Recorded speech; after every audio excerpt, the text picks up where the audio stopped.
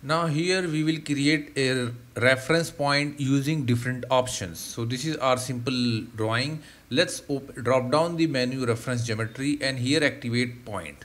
Now we can place point in different way or with the help of different options. Now first options you will see here arc center.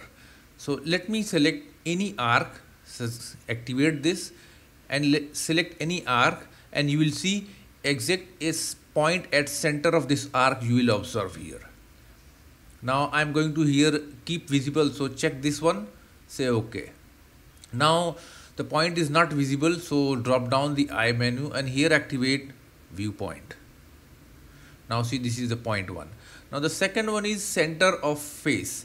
If you want to create a point at any center of the face, this is very easy and very interesting feature. So simply activate and let's say I'm going to select this face. Now you will see at center there is a point.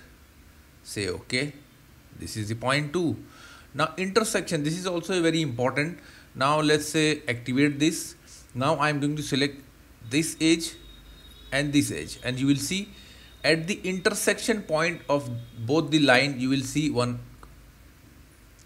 point here. Say OK. Look, this is our third. This is exactly placed at the center or intersection of these two lines.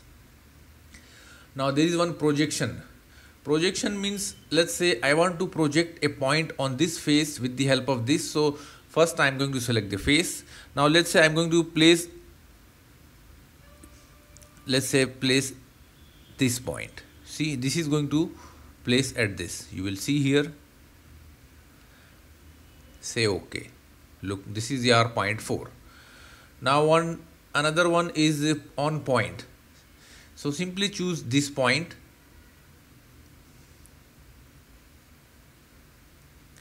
Point 4 also selected, delete. You can't select multiple points. You have to select any one point. So simply say OK. Now the last one, activate this one. This is the along curve distance or multiple reference point. Now see. Now I'm going to select this edge. Now you will see point here. This is distance 1 millimeter. You can increase to number of instances, 3, 4. Here you can choose evenly distributed. See, evenly distributed. Even you can see percentage.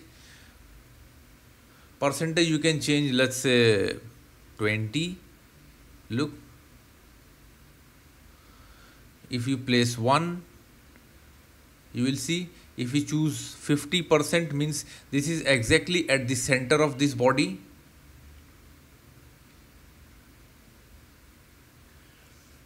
Even